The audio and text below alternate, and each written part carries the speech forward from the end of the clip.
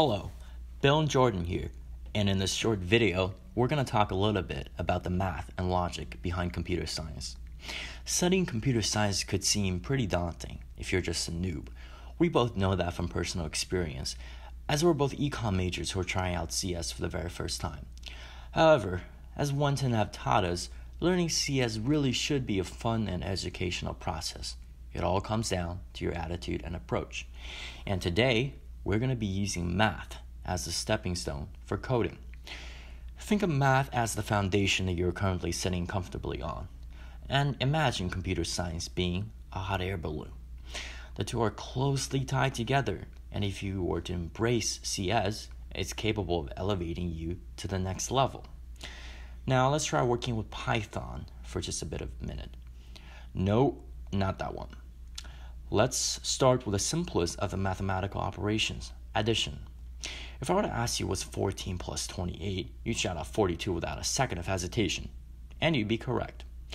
We can pretty much do the same thing in Python simply by printing out 14 plus 28, and that should give us the same answer. Alternatively, we could write the function that has any two variables and returns the result. Then we can replace the variables with much larger numbers and still get the answer in less than a blink of an eye. But that's not that impressive, is it? Even a toddler knows how to add 2 3-digit natural numbers together. Let's try something a little bit more difficult. Now, what is 42 factorial? Okay, I know that if you Google it, you'll get it right away, but let's not do that here, shall we?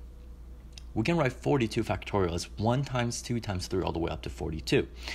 The keen observer that you are, it shouldn't take too long to realize that 42 factorial is actually 42 times 41 factorial, and that in turn is 41 times 40 factorial.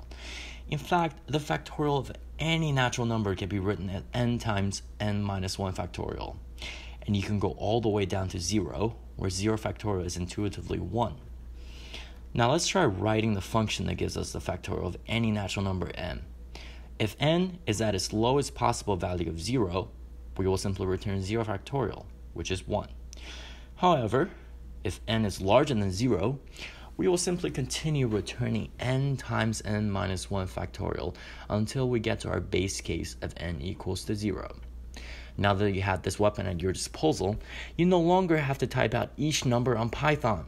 You can simply replace the variable n with a number whose factorial you want to calculate, and then run it. Psych! Your poor little laptop can't handle a calculation this large. Even Python has its limits, but if you were to try a smaller number, like 100, you'd be golden. Now, let's travel back in time and visit Alan Turing, the father of modern computer science. In the 40s, Turing was one of the people tasked with the impossible mission of decoding the Nazi Enigma machine, a mission that he ended up completing and thereby prevented the deaths of many millions more. The Enigma machine is intricately designed. When you input a letter, for example T, it will go through the plug board and spit out a different letter, let's say A. It will then pass by 3 rotors that scrambles it 3 times until it produces a different output of C, and then C will go through another plug board and spit out D here. Like Hugh Alexander said in the movie, this roughly generates 159 million different settings.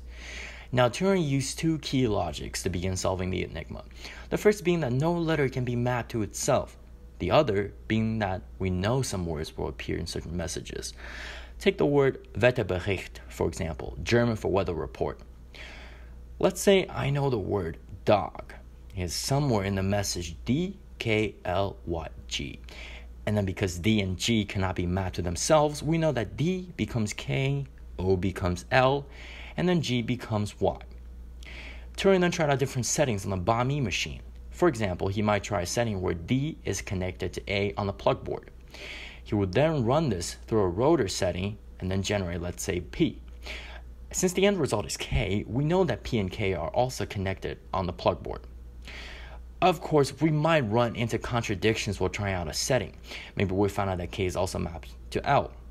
In which case, we are going to have to eliminate the settings we tried out and then test out another one.